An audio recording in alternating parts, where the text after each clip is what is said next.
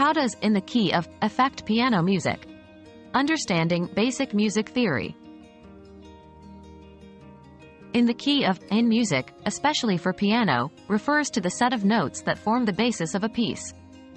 This concept is crucial in beginning music theory. For example, a piece in the key of C means it predominantly uses notes from the C major scale.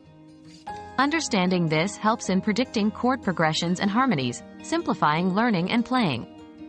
Recognizing the key of a piece can also aid in transposing music to other keys, a valuable skill for pianists of all levels.